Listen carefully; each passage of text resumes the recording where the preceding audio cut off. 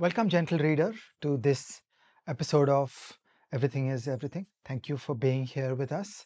Amit, you wanted to build on from our previous episode that was called The Reformers. Tell us what you're thinking. Wait, need coffee first. But that was quick. Change came quickly. I have my coffee. I am now ready to talk. And yeah, so at the end, The Reformers was an episode I really loved. I thought it's one of our best episodes, partly because the story means so much to both of us.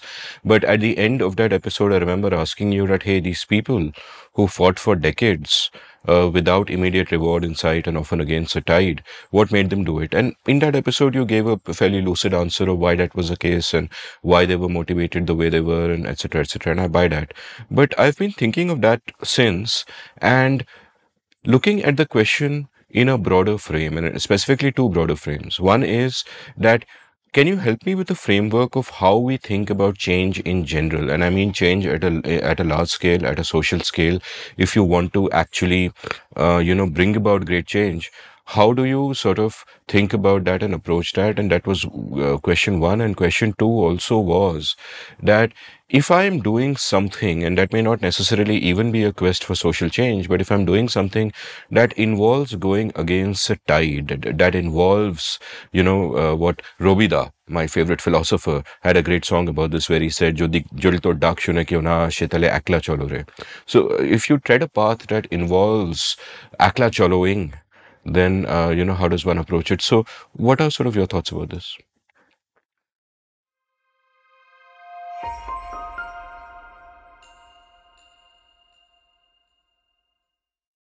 A good classification scheme is to think of a change in the people or a change in the state. Okay, they're two different things. So in every society in the world, there is the state and the people. And the state, should ideally be the agent of the people. All too often, it's upside down. The state becomes a ruler. So it's interesting and important to ask what is the process of change in the state and what is the process of change in the people. And for most of us in India, I would just say that by default, we tend to make a mistake that we are excessively statist. We tend to think of only sarkar. We tend to think of government. We tend to define the words state and the people and mix them up, and we think of them as one and the same. Okay, so we say silly things like India won the World Cup. Like, excuse me, some guys won the World Cup. It had nothing to do with either the people or the state. So this conflating of Vishwanathan Anand and the people and the state, it's good to unbundle these. They're three separate things. Some bloke won some sports match. There is the people of India and there is the state. It's good to separate them. And then if you think of a better world, you think of a better society, if you think of purposive action to make the world a better place, then a very important site of that activity is the people. Okay, and because we're so statist, we only think of the state, but actually most of the good things happen in the people. Almost all the truth and beauty and creativity happens in the people. So it's in the society that all the rot lies. Okay, that the crushing of freedom, the almost casual behavior that erupts all too often in the Indian society, all these are social ills, and they're equally important, or they're 5 times more important. A fundamental idea for us should always be, how can we the people do things ourselves? How can we form the culture, the associations, the networks, the relationships, the firms, the clubs, so that good things happen in the society? We shouldn't always run to the MyBab. So if anything, the state is less important than the people, and I just want to encourage everybody to get their priorities right. So, you mentioned that the state should be the agent of the people, but it is often the other way around. So I've remembered this great Bertolt Brecht poem called The Solution, which I will now read out for you, which is about exactly that. The solution. After the uprising of the 17th of June, the Secretary of the Writers' Union had leaflets distributed on the Stalin Alley, which stated that the people had squandered the confidence of the government and could only win it back by redoubled work. Would it not in that case be simpler for the government to dissolve the people and elect another? right? Great sort of poem by Bertolt Brecht. And in India, we have it again the wrong way around, where the state rules us instead of serving us, blah, blah, blah. And I want to sort of double click on that theme of how does change come? Does it come from society or does it come from the state? Because it is of great relevance to us in the sense that at the very birth of this republic, we began by making the assumption that change will happen in a top-down way.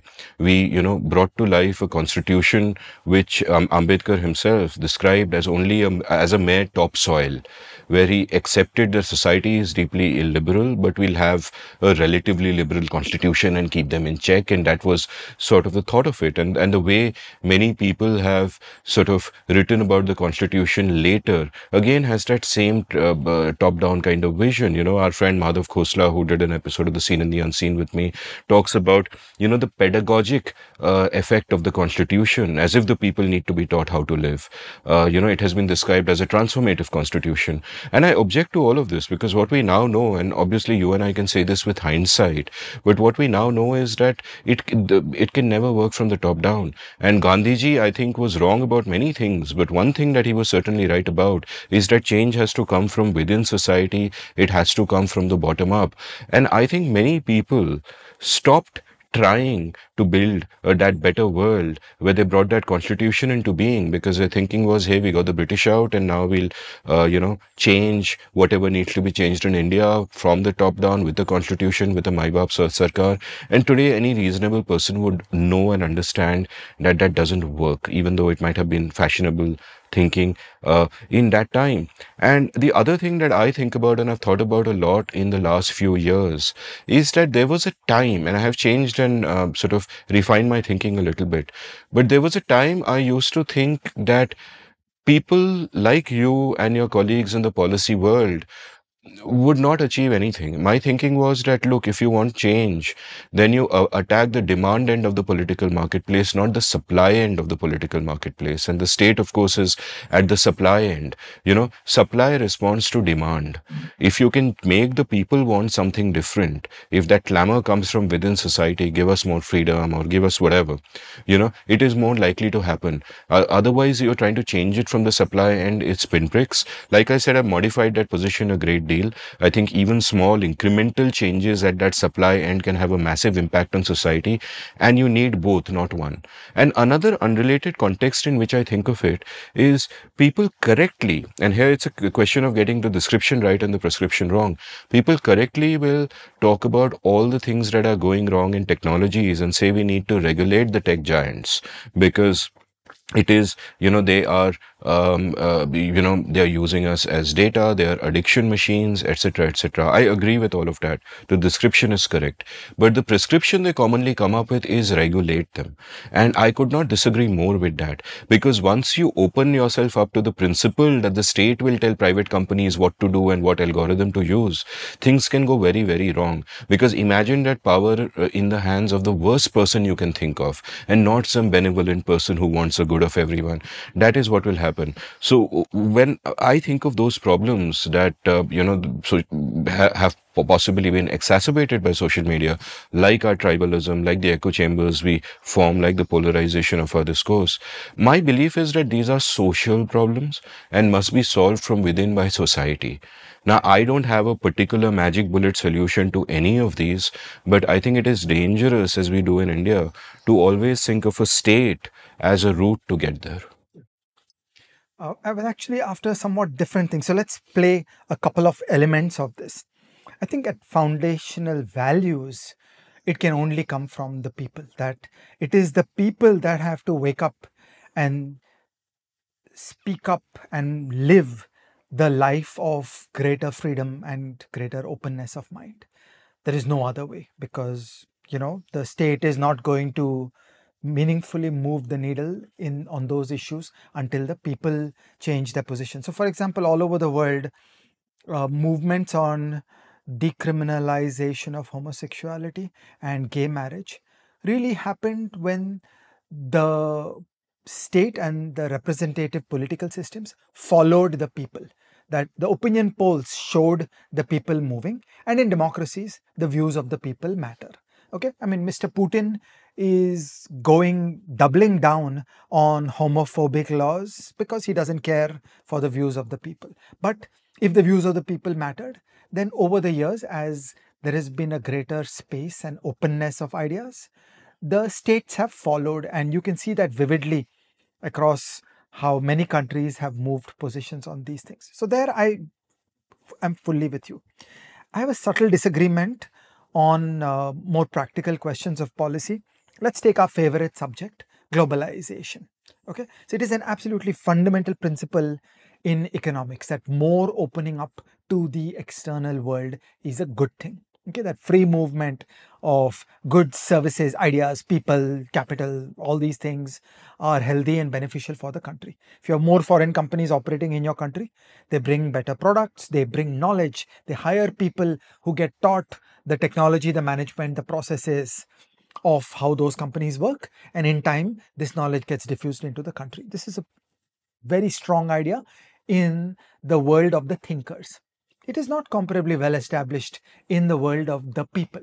It is very easy for a demagogue to appeal to nationalism and say anti-foreigner, and you'll always get some mileage. So progress on these kinds of things tends to be an elite project. It tends to be a top-down project.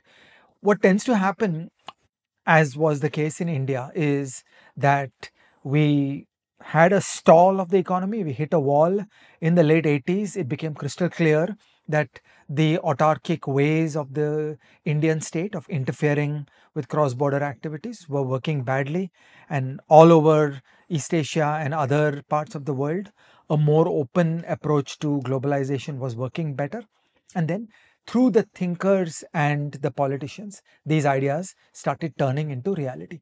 And this is the intellectual capacity of the leaders who are, of course, part of that world. So when you look back at the world of Vajpayee and Yashwant Sinha and Jaswant Singh and Manmohan Singh and Chidambaram and Narasimha Rao, there was an intellectual capability in that group of people where they basically got these messages. It is very easy for a feeble mind to slip into anti-foreigner. So anti-foreigner comes readily. Capital controls, government will ban this, government will control this. These things come instinctively. So this is an example where it is actually an elite project of developing the diagnosis for addressing a political need. The growth had stalled. Okay, so when growth stalls, you get that widespread misery in the country as we see today. But then it is an elite project to diagnose that and to come up with a batch of recipes. So I think all these things have to be in play, and I don't want to claim primacy for anyone.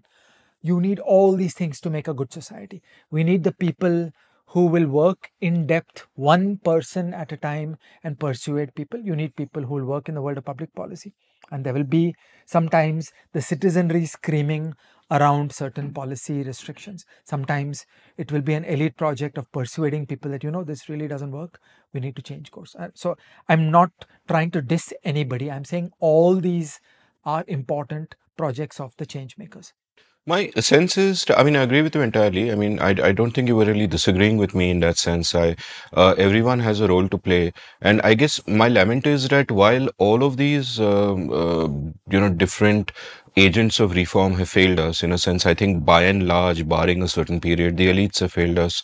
By and large, these ideas haven't gone out into the public. But I think that there are still some elite reformers I can look at and some vestiges of an elite project which made this move towards change. And my lament is that in popular culture, we don't have enough of them. But it can be done. You mentioned globalization. In the context of globalization, I would now like to play you, dear reader, a famous song that is about the glory of globalization. Here you go. मेरा जूता है जापानी ये पतलून इंग्लिस्तानी sir पे लाल टोपी रूसी फिर भी दिल है हिंदुस्तानी मेरा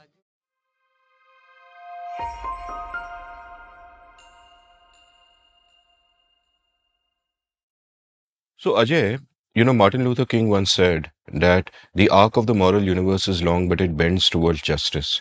And implicit in that is, a sense that in the long run, we will progress. We are going in the right direction, whether it is justice or freedom or whatever. Even if it's really slow, like there's another famous saying about how paradigms change one funeral at a time, meaning you can't often convince other people, but over the generation you may have changed. And the assumption you and I made, and certainly I made, and I was wrong, is that in the long run we go towards progress. You look at what Francis Fukuyama called the end of history, though he did it with a question mark and all of that in 1989, where the Soviet Union's gone, the Berlin Wall has broken down, and suddenly we are in an age of liberal democracy and things seem great and we're all going to be free. Globalization is on the march. Even India starts opening up, right?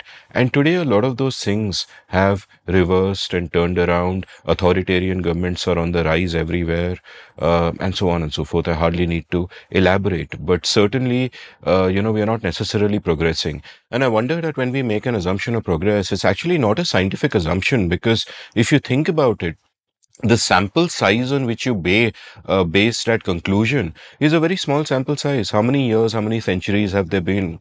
Why should we necessarily progress? I used to think of the Enlightenment project as a way in which we mitigate our hardwiring, in which we bring nurture to counter nature. We use culture to, combat our genes. And obviously, we are hardwired for many contradictory things. Some of them are good, some of them are bad. The good ones, Steven Pinker would possibly term the better angels of our nature. And my assumption was that, all right, we are the one animal where we can rewire ourselves. And that, yes, as you have said in the last episode, we are indeed monkeys, but we are monkeys who can change and become something better. And I wonder about that, because much as we can amplify the better angels of our natures, we can also give rein to our worst demons. We often see a lot of what social media does, for example, as amplifying our worst instincts of tribalism, of othering people, etc., etc. So what is your sense about, like, how should we think about progress? So you have to choose the timescales on which you want to play, and you can get reasonably different answers. Here are some phases where I felt in a certain way.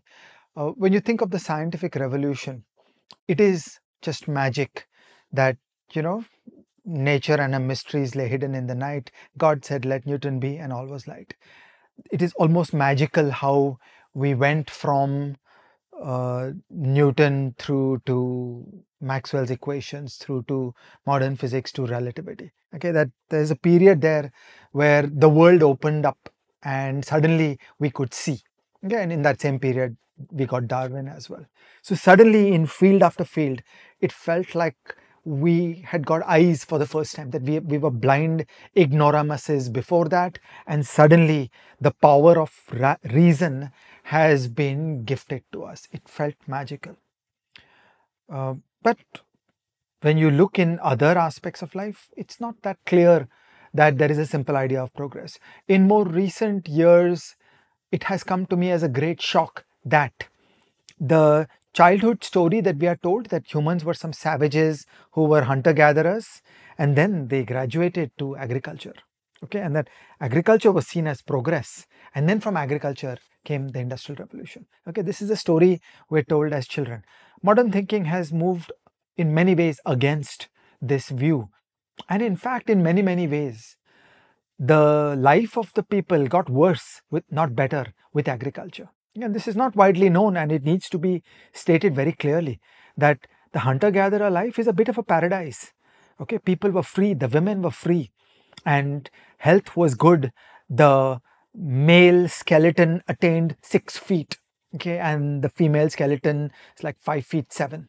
Okay, these are not things you get back until the 20th century. And with the rise of agriculture, it's like all hell broke loose. We got disease, the male height, the female height shrunk. We got social control of human beings. We got the destruction of the happiness of women. Women became property, women became controlled. We got social regulation of women. We really lost out on the entire life experience of women. And grain was central to the creation of early states. And early states were pretty disgusting projects because there was no Magna Carta, there was no rule of law. So it was just state oppressing the people. So when the state went after the people, it was taxation and conscription. Okay, two nightmares that were brought by the state. The state wasn't a sensible creature that worked for the people. It wasn't an agent of the people. It was a ruling class which created the monopoly of violence and had uh, caprice and whimsy in how it inflicted violence on the people, which sadly is a description of many states in the world that we see around us today. And that was the creation of agriculture. So, by all accounts, life got terrible with agriculture. Agriculture was not progress. So, if you think of a long darkness from the discovery of agriculture in Babylon about 5,000 years ago to the emergence of modern liberal democracy, probably 19th century UK, it is just a dark regress in that period. If you had to choose a year to be born into, you would always choose a hunter-gatherer period. That was a better life. We were free. Okay, we were healthier. And there was no state there to oppress us, to tax us, to conscript us. Getting conscripted to go into a war is a horrible thing. So it took me time to appreciate how wrong our childhood programming was.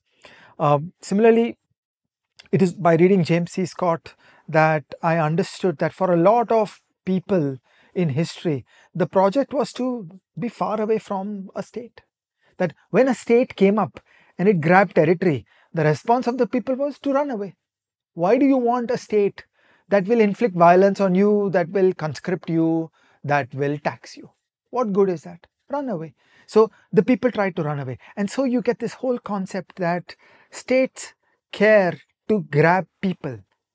They want people to oppress, not territory. This whole lines on maps is a silly modern idea. Actually, what every tyrant wants is more people. Because if you control more people, you can oppress them. And the people will exert their best interests and exit, meaning they will vote with their feet and try to leave the bad states. It is better to live in a state of anarchy where there is no state than to live with a tyrannical state. Again, this is all very disturbing and it is not consistent with the simple idea of progress. Okay, and then you get to the 20th century. So, in a way, the great idea of liberal democracy was put to test in the 20th century. And, you and I are old enough to remember how terrible that period was. And it is not a done deal that, we had the First World War, the Second World War, we had the Russian Revolution, we had Nazi rule. Nazi stands for nationalist socialism. It's like the two bad ideas fused into one. And in some parts after the Second World War, Europe blossomed, many parts of the world blossomed, but the threat of communism was alive and well, and there was no telling when things could go explosively bad, when another country could suddenly turn communist, or we were presented with the threat of nuclear war and a global destruction. And so it was that in 1989, when the USSR collapsed, it was an incredible moment of hope all around the world. That for everybody in the world, whether you are the people of the USSR or the people of Eastern Europe or the people of Western Europe or people like us living in India, it was a moment of hope, saying this long nightmare of the 20th century has ended. And now, we're done with this stupid warfare where some people are trying to make a communist country. And now common sense will prevail, good sense will prevail, everybody will become a modern market economy located in a liberal democracy. Okay, for some time there was this hope that it would happen everywhere. But here we are in 2024 and this is not true. It didn't happen. And by many measures, there has been a decline of democracy and the possibility of progress all over the world. Country after country is experiencing that polite but brutal phrase, democratic backsliding, which is when your quality of democracy goes down. This is happening all across the world on a large scale. There's a variety of measures. You can quibble about the measures, but nobody can doubt that the extent of freedom, openness, fairness in the political system has gone down in country after country. And so I want to appeal to the 20th century and choose a correct time frame. I choose a time frame of one life. So because I say selfishly, that's what we care about, right? So Imagine, gentle reader, you are 20 and you have one life in front of you. Or imagine, gentle reader, you're 60 and you have the rest of your life in front of you. That's a planning horizon. That's a life you got to look at. So now take a random sample of the 20-year-olds of the 20th century. Take a random sample of the 60-year-olds of the 20th century. And you know what? For large fractions of the people, the rest of their life actually went terrible. And for me, it has become a guiding principle that social and political catastrophe is always possible. If there's one thing we learn from the 20th century, it is that political and social catastrophe is always possible. So you should never get lulled into the notion of progress. There are no guarantees. When progress happens, it's nice, but there are no guarantees. Or look at us in India. When in 1947 we had one of the most amazing post-colonial settings of the whole world. There was no other country that had people like Gandhiji and Nehru and Tagore and Ramanujan. Okay, like we were the star pupil of what post-colonial experience was supposed to be. And look at where we've come. So there are no guarantees, and progress is not certain. So I just want to say that it is important and essential that we should dream of progress, and we should wonder how can the world become better. We should care about the world becoming better. We have skin in the game, but we should not get lulled into thinking that it's locked in and it's going to happen and we're sure, and you just have some millennial fervor that no, it's going to happen. There'll be some minor ups and downs. No, like imagine you're standing in Germany after the First World War. There was an immense flowering of freedom with the Weimar Republic starting from 1918. It turned into Adolf Hitler in 1933. Okay, imagine you're standing in the Soviet Union at the collapse of the Soviet Union in 1989. You're thinking everything is going to be great. We're finished. This nightmare of communism has ended. The country broke up into pieces. So wonderful. Estonia is free. Latvia is free. Ukraine is free. Okay, this thing, the whole nightmare of the 20th century is ended and we are starting over. We'll get it right this time. No, you didn't get it right this time. And Russia collapsed into Putin. And even Poland almost went wrong. I mean, now Poland is coming back to its feet. Hungary, in the center of Europe, is turning into one of the most disgusting countries of the whole world. So there are no guarantees. Things can go very wrong. Think of China. 1978, Deng Xiaoping began a program. And he was trying his best and he was a very smart person. But all in all, his program did not work. In 2012, you got Xi Jinping, and it is a return to concentration of power, to absolutist one-man rule, a crushing of freedom, a destruction of all the pieces that made China great. And today, the entire Chinese story is up in confusion and turmoil, and there is no telling what is the way out for China. How will they ever find their feet again, even if Xi Jinping vanishes from the stage tomorrow?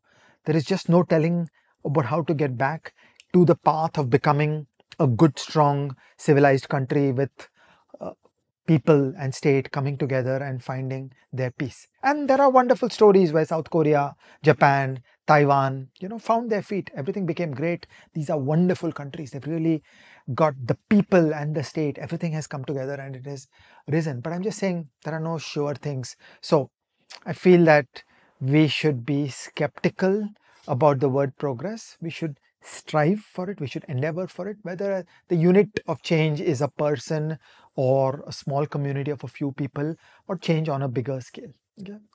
We have skin in the game. It is both good values and self-interest to try to make the world a better place, to try to make our little world a better place. As Gandhiji said, be the change that you want to see in the world. Okay, it has to always start with us. So I'm not dissing the project of change, but I just want us to be a little cold and careful and nervous about the world. I'm reminded of what Thomas Jefferson once said about the price for liberty being eternal vigilance. And especially you can take other things for granted. You especially can't take liberty for granted because always power is pushing back against you, and always so many of the ideas that we hold dear, like spontaneous order and the positive sumness of things, are counterintuitive. So that fight for them is constantly on. Margaret Thatcher once said that there are many battles you can't just fight once. You have to keep fighting again and again. So that's a sobering thought. Every generation has to fight its own battles. I'm trying to remember who was the person who came out of the Constitution drafting project in the United States. I cannot recollect the name, and somebody on the street asked him, what have you done? What have you given us? And he said, a republic if you can keep it. Yeah. Okay, and I think that's a great way to put it, that you have to keep it. I mean, every generation has to fight for that freedom and dispersion of power. The idea of a republic, the idea of rule of law, the idea of constitutionalism always hangs by a thread, and there are no guarantees, and there can always be a collapse. I mean, hey, in 2022 we are back to large scale, high intensity land warfare, the kind that we had thought would never happen after the Second World War. And here we are in the 21st century with that kind of war. So I'm just nervous about that millennial sense that progress is inevitable. A naughty thought once struck me, which might be too flippant for such a serious episode. But I thought that in a sense, it is good that we are not progressing but going backwards and we are surrounded by bad news everywhere. Because the creator economy is booming. And Ajay Shah, we need content. Yeah. Like if there had been no war in Ukraine, what episode would you make? What episode would we make?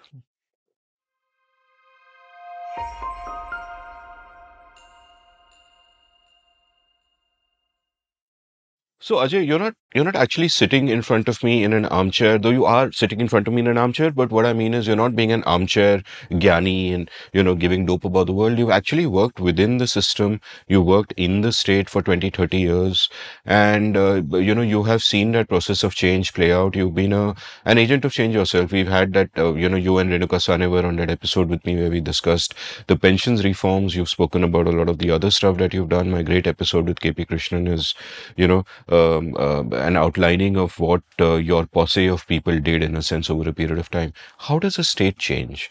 Take me through that process. Show me the engine room, because sitting here on the outside, everything seems incredibly glacial to me. And, some change does happen, but it seems arbitrary. And today certainly sometimes feels like we're going backwards. Yeah. It is important to have a theory of change around the working of the state. And I have intensively studied this subject by watching many projects of policy reform, and also the kind of projects where I was a participant or I was present in the room. So I think of a policy pipeline that runs from left to right, and left to right is a sequence. It is an ordering that you can't jump the steps. You got to go left to right, and that straight away is a cautionary story, because all too often people go wrong. They try to jump to the end and they haven't done the early stages. Okay, so let's start. It starts at data. Okay, all change starts at data. If you don't have data, then you are vulnerable to ignorance. Worse, you are vulnerable to spectacle. Okay, so there is a bunch of people in this world who are able to create spectacle and will just paint any nonsense picture, and we will all be vulnerable to that. We will be deluded. So the process of change, the beginning starts at data. That the first step in any society is the measurement, that you got to know what's going on. If you don't know what's going on, it's game over, and you will never be able to identify problems. You will never be able to embark on any feedback loops of progress if data is not done. So the first task is of establishing data. One after another, we need pillars of measurement. If there is a field you care deeply about, your job is to first build measurement systems. So for example, if you believe that air quality in India is important, very well, you need to put in about a generation of time, meaning about 25 years of time, to build a proper measurement system around air quality. Okay, and you'll say, but we can't wait 25 years, and I will say, yeah, what to do? Okay, so you can't short circuit this, meaning no amount of moral fervor or urgency can substitute for data. Without the early stages of this pipeline, which are more knowledge intensive, we get into this caricature that there is a crisis, something must be done, X is something, let's go do it. Okay, That's a line from Yes Minister. Yeah. So there is a great bait and switch that happens in the world, that when there is a great moral panic that, oh my God, we've got to solve X, that is the time when the most cruel, oppressive things are rushed through by the state, because the people are deluded, and in a moment of fear, they just want some authority figure to tell them that, hush now child, I'm telling you what to do. Okay, people don't want to stand on their own feet and be responsible for their own life and be responsible for thinking. People are too willing to accept propaganda, to accept spectacle as a substitute for truth. So the starting point has to be data, and we have to build measurement systems, and this takes long time. And one of the realizations is that in less developed countries, oftentimes a government-run measurement system doesn't work too well because it is easy to snuff out government-led measurement. So it's good to think of many, many ways to do measurement that will actually create information in society that is not within either the problem of state capacity, where governments will fumble and fail and will honestly do an incompetent job, or will snuff out measures that paint the government in poor light. In this, I want to draw the attention of everybody to the glory called satellite imagery. Okay, the bird in the sky sees the damn truth. It's a revolution in observation. Yes, you can't observe everything through satellite imagery, but there is a explosion going on. There is a great world opening up. Unsurprisingly, it is very difficult to get your hands on imagery from the Indian ISRO, but without any friction, there is beautiful, great amounts of data being released by various satellite providers, both public and private, elsewhere in the world, and they see India, and there's tons of data that can be obtained about India, about Bangladesh, about Sri Lanka, about Mozambique, about every country of your interest. So that's a very important revolution that expresses the essence of the kind of thing one would like. I'm not implying that satellite imagery substitutes all human-based data. You do need human-based data, but this gives you a flavor that satellite-based imagery is a way to bypass the government. Neither do you need state capacity in the government.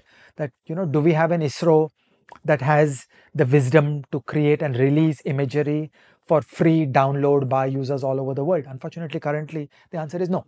But there are others in the world who are doing that. So you can go and get that. And the other is the ability of a government in a poorly working country to snuff out or distort the data that is not to their liking. Very quickly, give me an example of an insight that you've got from satellite imagery.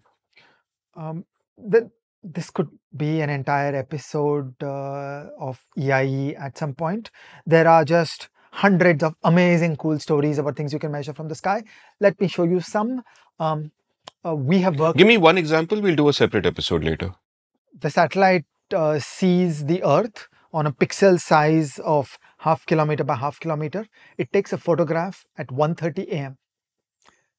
Okay, now at 1:30 a.m.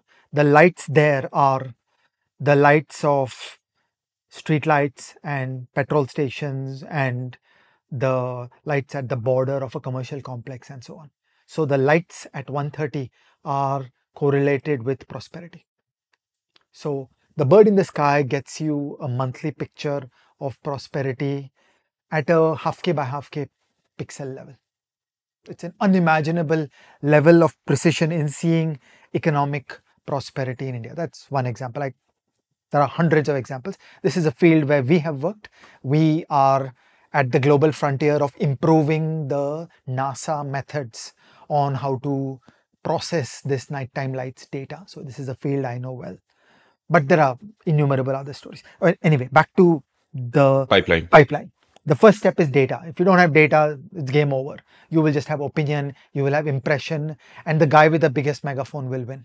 So everybody will have nonsense and the guy with the biggest megaphone will win. And generally the modern world is structured so that the worst guy has the megaphone. So you will surely have wrong impressions. Like whatever is common knowledge is generally wrong. Okay. In almost any field, when you get the microscope going, everything that is loudly stated by all famous people is wrong. Okay. So fame is a curse. It interferes with information. Okay. The next stage is research. So then you need the mad people who will study that data and develop knowledge about the world, who will develop deep insights into the world. This is generally classified into correlations and causation, and both are important. Okay, so I absolutely do not diss mere correlations. That's just the foolishness of some part of the economics profession, that somehow mere correlations are considered uninteresting. Correlations are incredibly useful and incredibly important. You need to know how to interpret them. You need to be cautious in the interpretation, but it's very interesting to know facts about the world, to know correlations about the world, and to develop insight into the world. There are many, many paths to insight. In fact, I have a useful correlation with a fantastic insight, and the correlation is that the number of total hours watched of Everything is Everything has been going up at the same time that India's GDP is going up.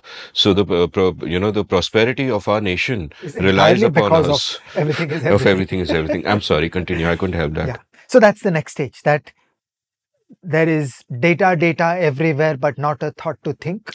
And then there is the research stage, which churns that raw refinery, the unprocessed data. Okay, so the pipe that comes out of the CMIE is the crude oil, and then the research stage is what is the refinery, and that's where you create useful products, and that is knowledge, and that knowledge can feed back to understanding the world for purposes all across the landscape, including the state.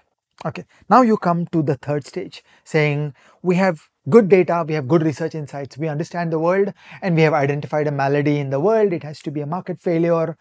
Okay, meaning other things are not the business of the state, but we have identified a market failure and we have started thinking, you know what, how could we do something about this? Can there be purposive state action which will do something about this? Okay, and again, at that level of sophistication of the data and the research, we would hope that there is an intellectual community that is able to just, brush aside a whole bunch of things that are not market failure, that don't come to me with your pet peeve, don't come to me with your personal value system. Okay, don't come to me saying there are so many homosexuals in this country. Okay, that's not a market failure. That is the personal judgment of whatever people want to do. People should be free to live their life.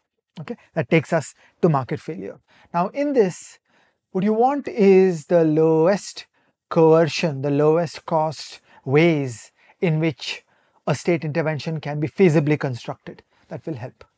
Okay? So what you want is an imaginative, creative phase of inventing solutions. And what is a good solution? A good solution is one that substantively gets the job done while costing the least. And I always want to use the word cost as in either money or coercion. And remember, all tax money is made out of coercion, so it's not different. Ultimately, the poison is coercion. The poison that the state drips on the people is coercion. So you want to use coercion as little as possible. So for the least input of coercion, under reasonable assumptions of state capacity, which is a euphemism for reasonable assumptions about state incapacity.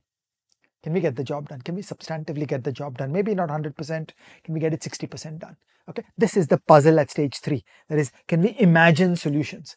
Can we imagine designs of state intervention that are feasible, that don't impose ridiculous levels of coercion, that will not just bog down with unintended consequences? And you need very creative thinkers who will imagine those solutions. Quick note for the gentle reader that we've actually done 3 episodes on the nature of the state, which will be linked from the show notes. And the second of those is actually exactly about this, that how do we think about policy? What should the state do? What should the state not do? So if you want an elaboration on some of what Ajay is talking about, that's a place to go to.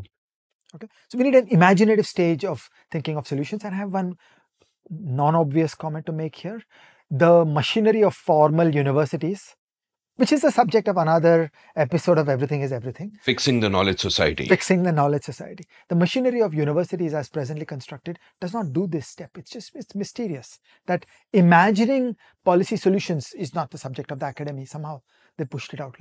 Yeah, and of course the academy doesn't, won't engage in policy solutions because that would mean they have to engage with the real world. And as we discussed, that is not their remit anymore. Yeah. So that is stage 3, that you need to imagine multiple rival solutions. If a country is told there is no alternative, if you're told there's only one solution, you're being shortchanged by the intellectual community. There should always be many rival ideas. It's healthy, it is appropriate. I may have a belief that X is a solution to something, but if there is not vigorous contestation in the world of ideas where other people have other solutions and we argue it out in good faith, if that argument doesn't take place, then you're getting shabby ideas. Okay, so when there is only one game in town, you have surely got a bad thing going. Okay, so we've flown from data to research to imaginative policy solutions to the next stage, which is there should be a public debate around these things. Okay, that there should be vibrant public debate where many people are arguing in a free and frank manner, and this basically comes out of both the strength of the intellectual community and the number of thinkers that you have in the country and the freedom of speech. Because if you have a chilling environment where freedom of speech is proscribed, then people will just shrug and they will pursue their own self-interest and let it go. Like, why fight? If I'll get into trouble, why will I complain? So what you need is a cantankerous complaining environment in the public sphere, where people are vigorously contesting ideas and criticizing the status quo. If you don't criticize the world, how will you ever make it better? Okay, so that is part 4, that we need a vigorous public debate. Okay, and this leads to many policy proposals which are starting to bubble up, and this is where the phrase Overton window comes up, that you need to widen the Overton window, that more and more people need to become comfortable that, yeah, X is a decent idea, it should be considered, or some part of X needs to be taken in. At this point, generally in India, or in the India of old, when we were a kinder, gentler policy environment, there would often be a government expert committee.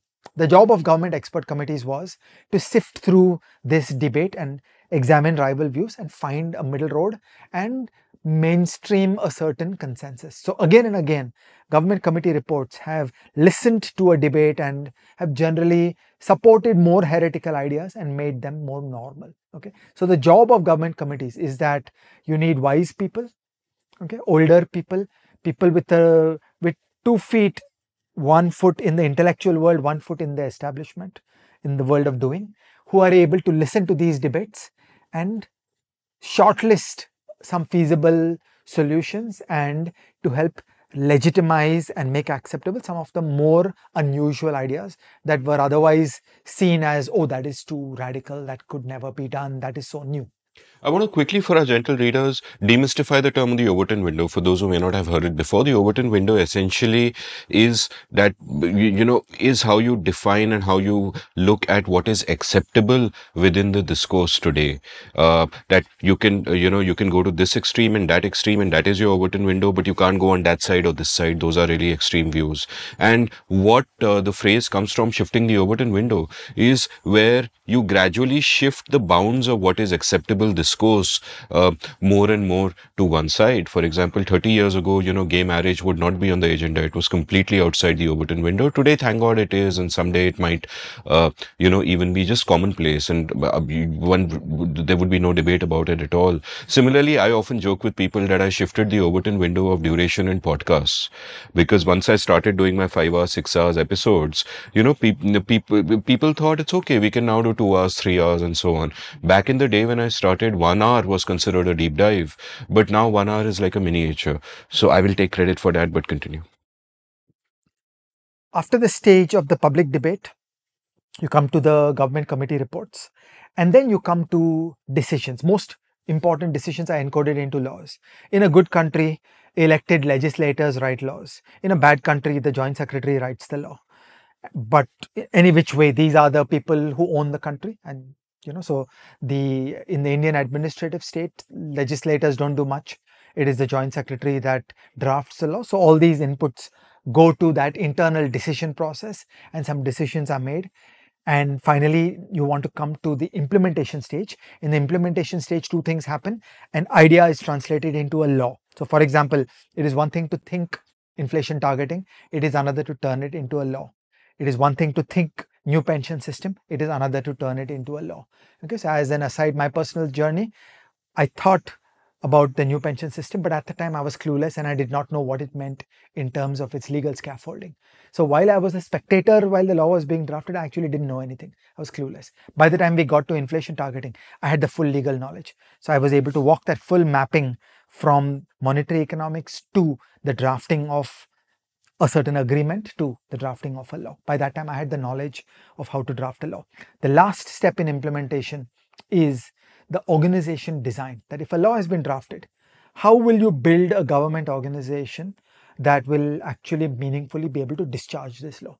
By default, a government organization is just a waste of money and random casual attacks on private people using coercive power. How do you not do that? How do you create efficiency? How do you create accountability? How do you create checks and balances? How do you create a government organization that will actually deliver on the objectives of a law? That is the last stage of the implementation. So this then is the policy pipeline. How does the state change? It changes in every field through a journey of data, research, imaginative people who dream of rival solutions, of which are the market failures and how can they be efficiently addressed, a public debate around these rival solutions, an internal government committee process and a decision process through which more and more novel ideas get normalized and legitimized and turn into decisions, and an implementation phase of drafting laws and designing government organizations that will implement laws. And as you can see, this is a wildly heterogeneous range of knowledge. Data is the knowledge of how to measure, how to build a statistical system, how to observe. Research is knowledge of statistics, economics, other social sciences. Imagining policy solutions is really public policy, public administration knowledge. Public debate is the podcasters and YouTubers of the world and the op-ed writers of the world. Government committees is a mix of high intellectualism and real world knowledge about how government works and how the world works. Then you get to the Indian administrative state where the joint secretary writes the law. That's a different skill. Then there is the drafting of law. That's a different skill. Okay, so to understand the idea of inflation targeting and to accurately draft a well-drafted law to do that is exotic skills in India. Most drafting of laws in India is really poorly done. Most lawyers in India don't know how to draft law.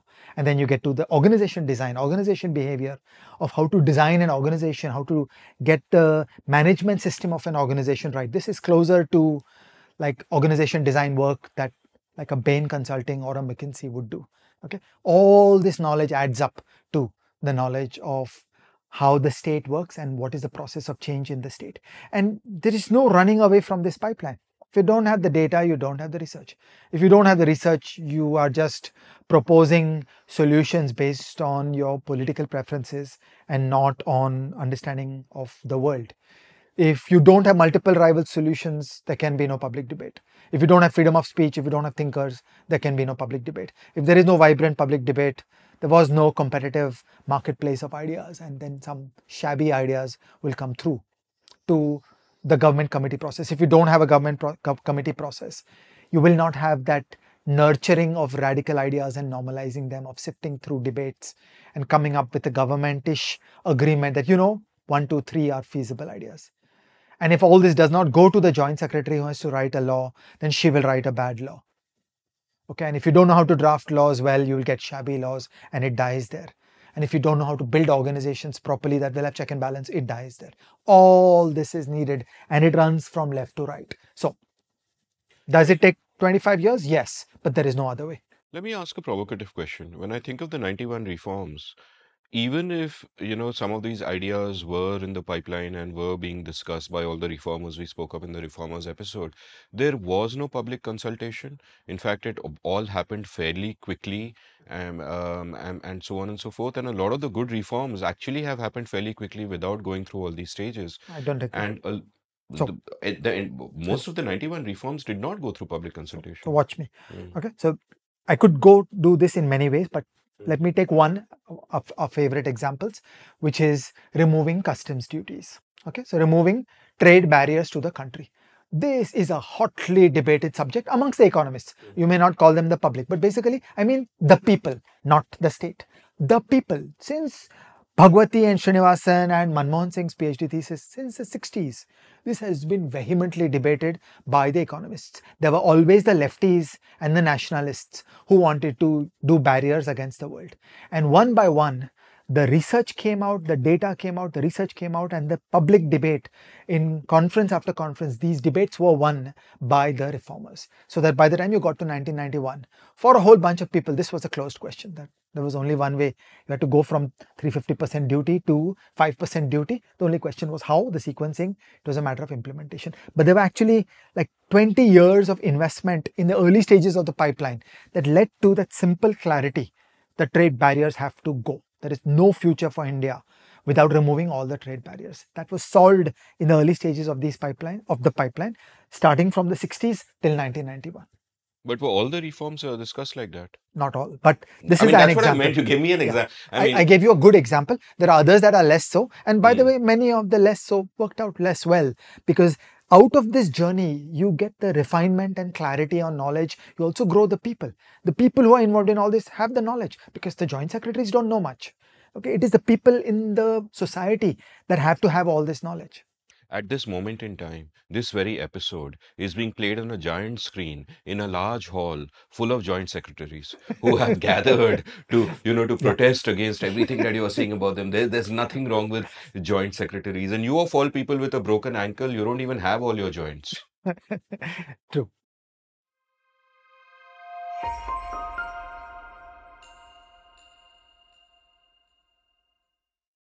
So, Ajay Shah, earlier in this episode, we had that quote about how paradigms change one funeral at a time. You have controversially said and memorably said, society changes one WhatsApp uncle at a time. Kindly explain. So far, I was talking about the state. But we began this episode saying, no, the people are actually more important. The society is more important. Okay, we should not get wired into this statism. Okay, I said that the greatest problem of the modern world is the role of spectacle, that whether it is celebrities or governments, they have an ability to hijack our minds, and it is our job to be self-conscious and to push back. Okay, and the state has a very high footprint in our life, but actually it is the people that matter more. All the wealth is created by the people, all the art is created by the people, all the truth and the beauty and the creativity lies in the people. I mean, the state can ideally help ensure that there is safety in the streets, and sometimes it does not even do They that. can set up a commission to compose a sonata.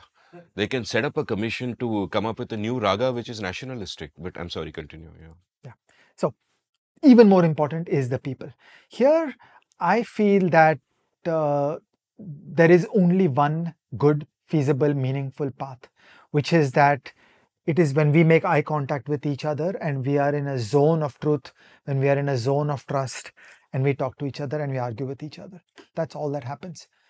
Nothing else works. So, like, will you do advocacy for tolerance towards homosexuality using social media? I think that gets nothing done. That gets precisely nothing done. This whole modern notion of a megaphone, of the mass media, and a lot of shouting will be done, I think it achieves nothing. It doesn't persuade anybody. It doesn't change positions. It doesn't change anybody or anything. What works is quiet, careful conversations from one to another. Okay, we each should embody the change in the world that we would like to see, and other people will do as we do, not do as we say. So it's really about the truth. It's about how we are with each other and how we gently keep persuading each other around what is our conception of good values and a good society and a good life. I have shifted my positions a lot around what happens in arguments and persuasion. When I was a child, I used to believe that I just have to show you how, starting from Newton's laws, we can prove Kepler's laws, and kaboom, the world changes and suddenly you will reject all the superstition that came before. Okay, so I used to think that a good clean argument and evidence gets the job done right there, and that of course is completely wrong. Then I switched into many decades of gloom where I thought that we never actually talk to each other, we just talk past each other, we politely smile at each other, we try to avoid conflict, and we actually never change our minds, and we each of us are on some random walk of our own views and beliefs about the world, and there is no possibility of persuading each other. And that was also wrong. It was excessively gloomy. Today, now that I'm all grown up, I have a superior understanding of the world. So I believe that if we are in a zone of truth, if we are in a zone of trust, then we'll hear each other, we'll actually hear each other. I will never be honest enough to say in front of you that you were right and I was wrong. Okay, this is my human frailty. Okay, I'm a stupid monkey walking on the prairie, and I have the inability to say that I was wrong. So in front of you, I will never admit that I was wrong. In my own heart, I will not admit that you were right and I was wrong, leave alone having the honesty to say so openly that, you know what, that's a great argument, you are right, I will shift my beliefs in response to your cogent argument or in response to your amazing 4-line quotation from Bollywood. But I think that when we do conversations in a zone of truth, in a zone of trust, and let some time go by and the human mind will mull over it, then we will update by 10%. So I will shift my views by 10%. I'll never shift my views by 100% compared to where you were, but I'll shift my views by 10%. Okay? So this is my theory of change today. And you know what? 10% is a lot. Okay, so if we can persuade 10 people in our lives to the tune of 10% on a couple of important things, I say great. So that is my theory about how society changes. Society changes in one great conversation that generates a 10% updation for both sides at a time. So, right after this recording, I am going to ask you for 10 Diet Cokes. So you change your views by 10% and give me one. Isn't that cunning of me?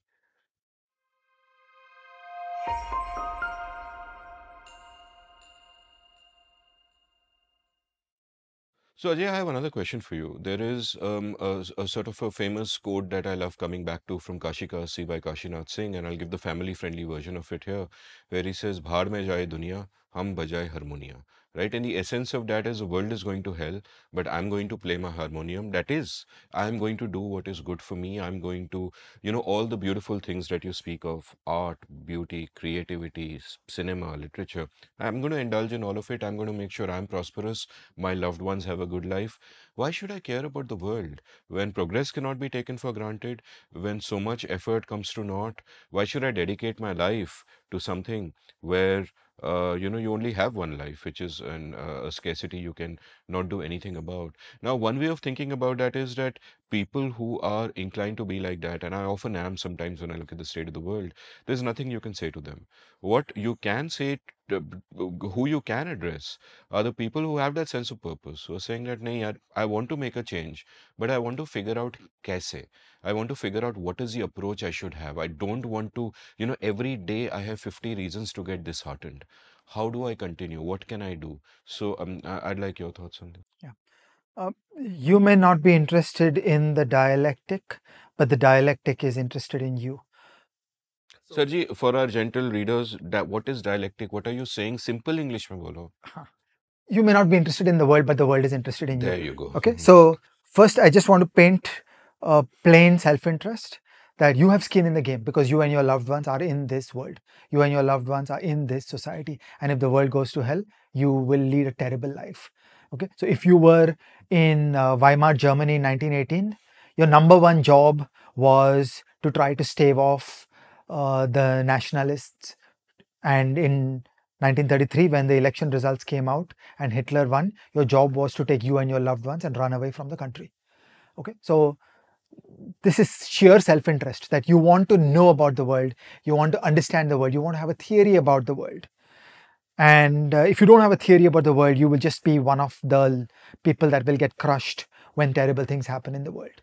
So I will start by saying that you may not have any great altruism reaching out beyond yourself and your loved ones, but still it is efficient to know about the world. It is efficient to care about the world. It is efficient to know politics and form a theory of the world so that you will know in 1933 it is time to leave. And it is efficient to expend stupendous amounts of time and effort on staving off the horrors of what is happening in the world today. So that's my answer to the cynic. But let's turn to the next part of it, which is how, like, what can you do? I feel that a lot of genuinely good, sensible, idealistic people are making the mistake of burning out too quickly by going and banging their head against some mad bugger's wall and having their skull smashed in the process. And that doesn't work. And part of that, one of the reasons for that, is because they have the wrong theory of change. If you believe in the idea of progress, if you believe the world is going to get better, then you feel like, look, let's just pitch in and push and it'll get fixed. And I'm saying, no, be cautious. Like, think more about what is the world that you operate in, that go to neither of the two extremes, that do not smash your head against that mad bugger's wall, but do not recede into apathy. And as I said, even if you have zero altruism in your heart, you have self-interest.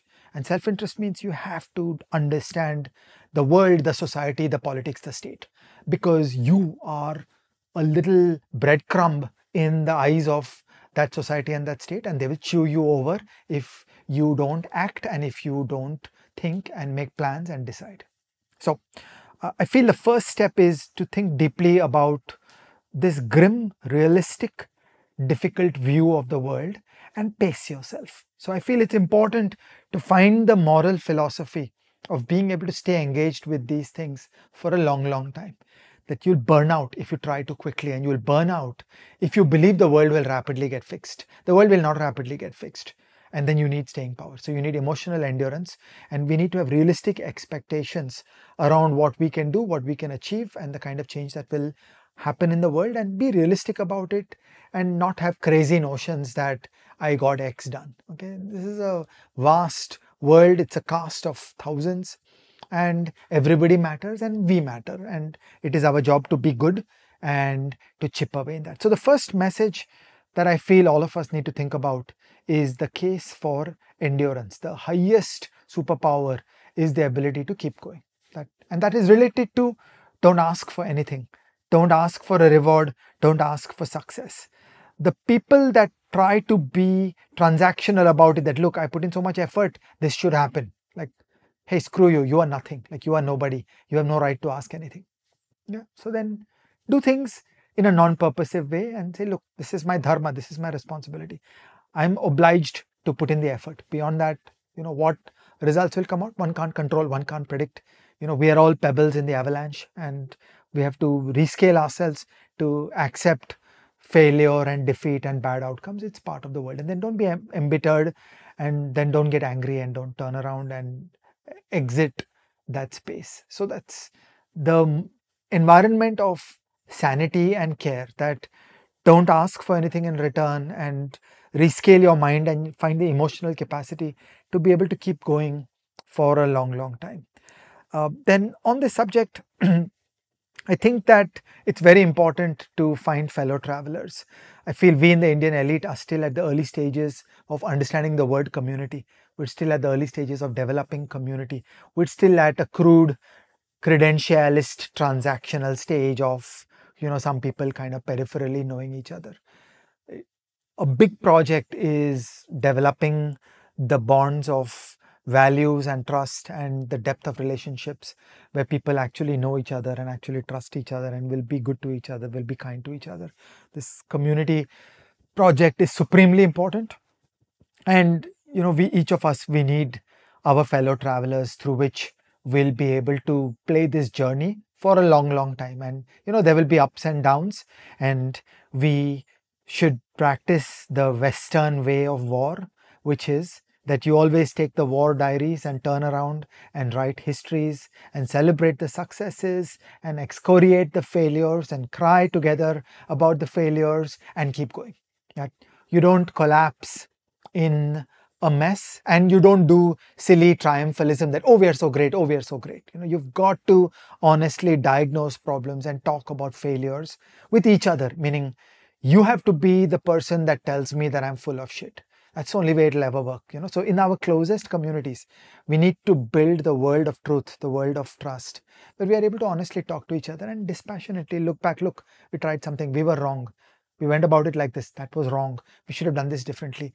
If I could go back and do that differently, how would I do it differently? I feel that's a really great question. We should ask ourselves that kind of question all the time. That if I could write a letter that went in a time machine to the me of a certain year, what would I say? And that's a great exercise in introspection, because it forces us to think, what did I do? Because by default, we are all trapped in ourselves.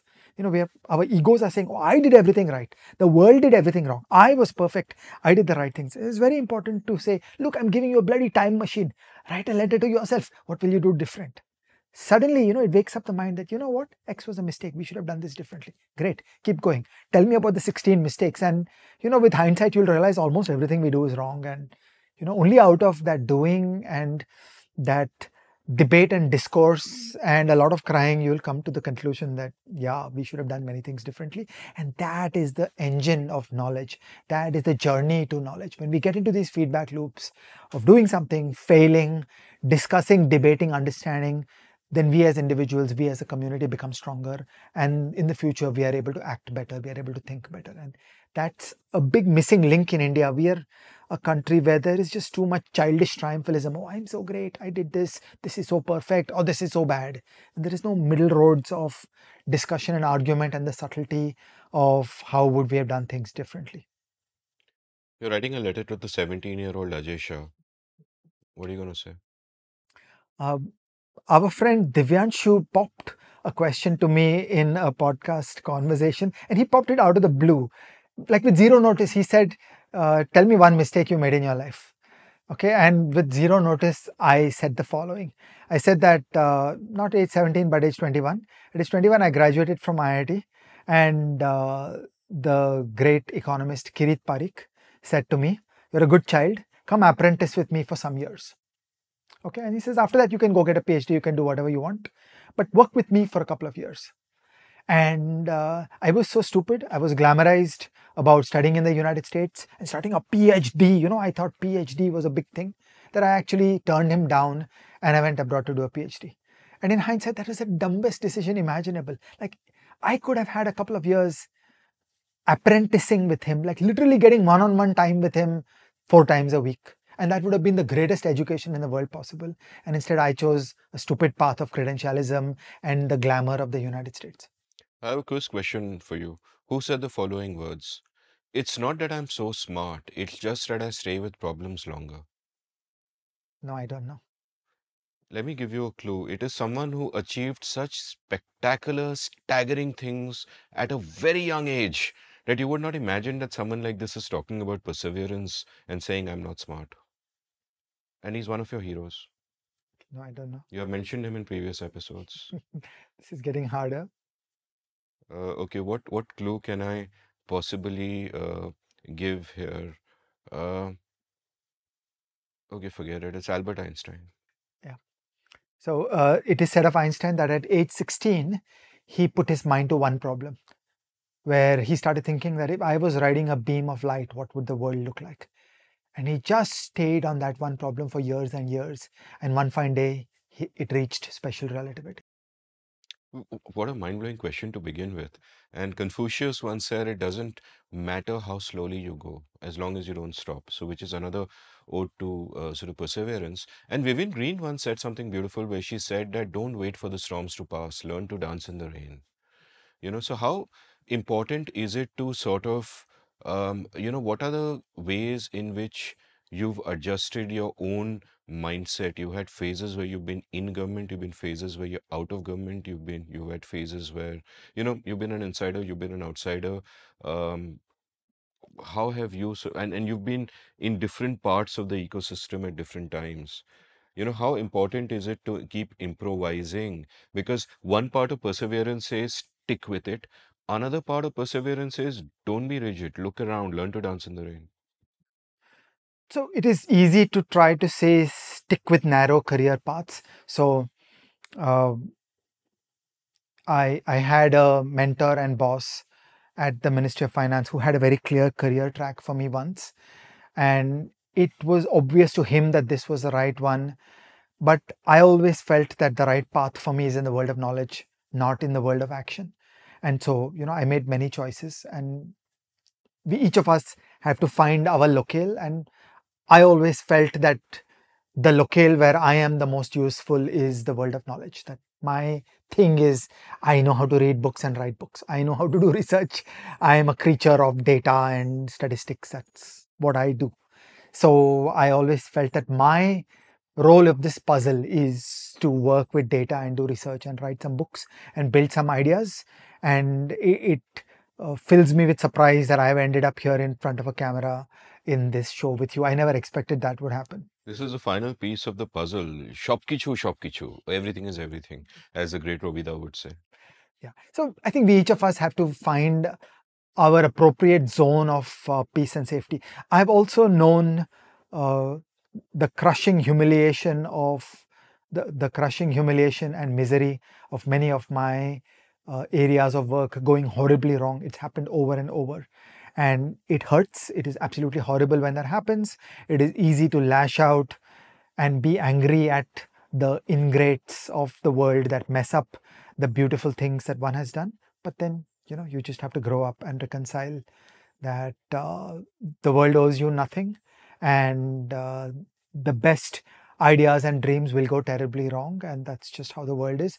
And we have to keep on trying. That our job is to build knowledge and keep pushing and accept some good things and bad things that will come out of it, and you don't have the right to ask for anything.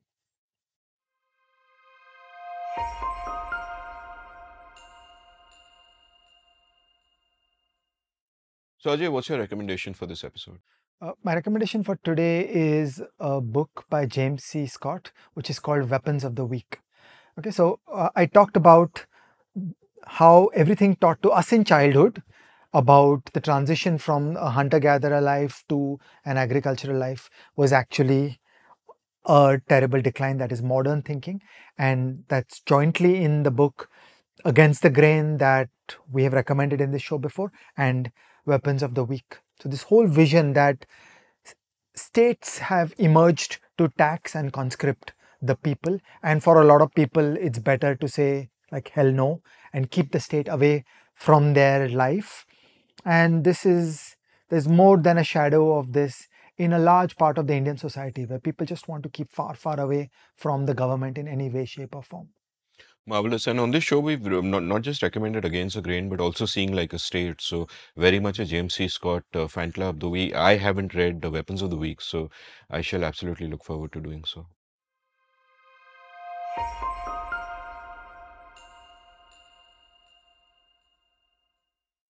And Amit, tell us, what is your fun book recommendation for today?